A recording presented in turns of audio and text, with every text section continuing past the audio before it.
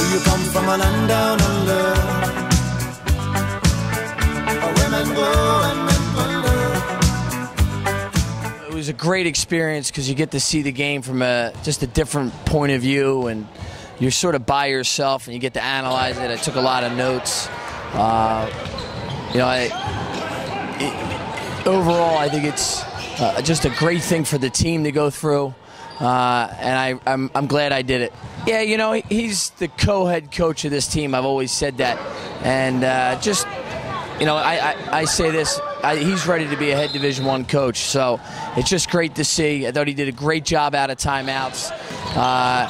Whatever he said at halftime really got the guys going. They had a great second half. So, it's just, I think he's ready to be a Division I head coach, and it's just great to see. You know what? It was fun. I'm glad Coach Gallagher gave me the opportunity to do it. I think he probably learned some things that you don't necessarily see when you're on the sideline, sitting on the side as a spectator. I thought Taylor in the first half especially, he came out and he got us going to start the game. I think he scored the first 7 points.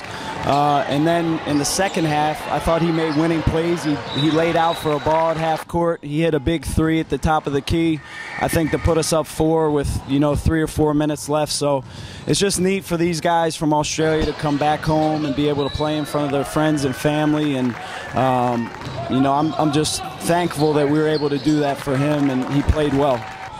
Really, the first half we were pretty much out of character on both ends of the floor. I didn't think we were playing with energy, and it really wasn't anything strategically that we did. It was just a matter of picking it up on both ends of the floor, and it was really a tribute to the guys that came out in the second half and got it done. You're constantly analyzing everything, the referees, the defense you're in, the offense, plays that you need to run, but I really put it on the seniors to take over leadership and kind of take ownership of what we were doing. And I wanted them to come out and kind of lead the way for the young guys, and I thought especially in the second half they did that.